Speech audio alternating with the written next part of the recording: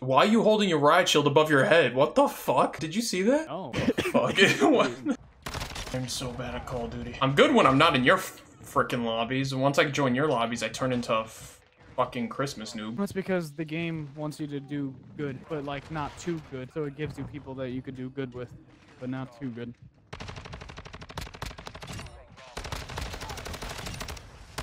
I'm gonna sue Call of Duty for PTSD. Kill him, Brandon! Got him. And it didn't even give me a hit mark. And it didn't even give me a hit mark. There's a triple kill. I'm hiding.